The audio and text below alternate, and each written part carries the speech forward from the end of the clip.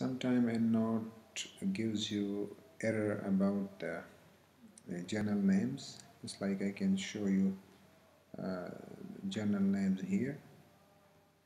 So if you want to abbreviate the journals in your entire reference list, you can do that from the Endnote. Just go back to Endnote from here, then go to Tools, and the Tools go to Define Terms List. Then from here click Journal, select Journals here, and you can go back to the terms here. In the terms we can see that there is no abbreviation provided for any of the reference, so you can close this. You can go back to tools, and here open terms list, and in open terms list then you click journal names list. Here there is no abbreviation, so you can go back to the lists, and from here you should first select the journals and then click import list. You should go back to the Endnote installation library that is in the application, in the Mac and in the Windows. That will be your C drives, program files, and there you have the Endnote. So you can go to the Endnote. Here we have list terms. In the terms you should select the area. For example, I'm working on chemistry and chemical engineering, so I should double click this chemical. Double click and I can see 1356 terms inserted.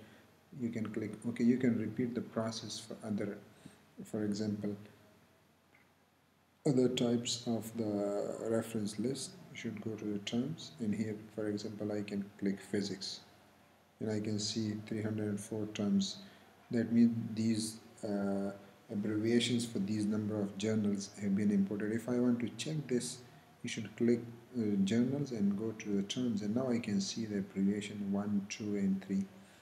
Later on I'll explain what this abbreviation 1, 2 and 3 means. So for the time being I should I should close this. I should go back to Word from here, either from here or from directly from there. You can come and you can update this. So probably we will have updated journal names here.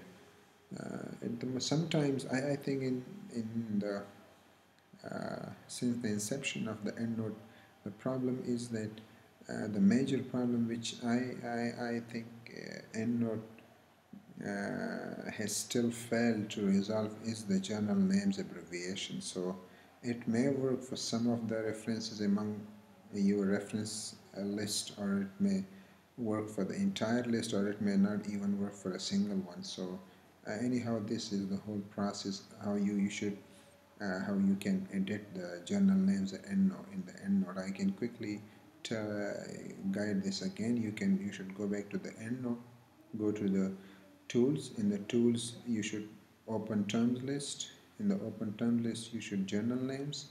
Then in the list you should select the journals, and here you should go to the import list. In the import you should go to Endnote. Here you have terms and select wherever whichever you want. For example, Korean medical terms. So I click, and you should close this, go back to Word and update your reference list. That's it.